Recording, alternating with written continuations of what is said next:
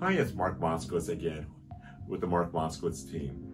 And a question we keep getting asked is, how much are home prices going to go up next year? We actually had a client who saw somewhere that home prices could go up 18% next year in Thousand Oaks. You got to be careful when you hear some of these things. What could happen is we are seeing a shift in the mix of homes. Under COVID, people are looking for bigger houses with bigger yards. Obviously, those sell for more money.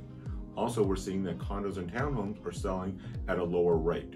So as the mix shifts from lower priced condos to bigger houses, the average price for an area or a zip code could rise quite a bit. But when we compare homes in the same neighborhood, of the same square footage, then we've seen that this year prices went up probably between 5 and 8%. And according to the numbers we're seeing, they expect prices to go up about 2 to 3% next year. So give us a call. We will help you understand the market a little bit better and what we anticipate will happen with your house.